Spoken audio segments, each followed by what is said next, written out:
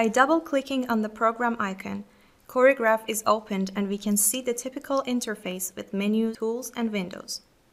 In the upper area, we can see the menu bar.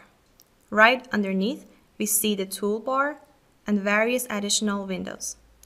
These include the project files, where the components of a project are displayed, the box libraries, which contain pre-programmed boxes, blocks of codes, so to say, the main workspace, also called flow diagram panel, where programs are developed, the robot view and the video monitor, and finally, the inspector for details about the boxes, as well as the robot applications that display the installed apps on the robot.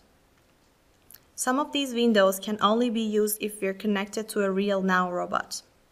For example, the video monitor, which only displays what the real robot sees. Now try on your own. Open the box libraries.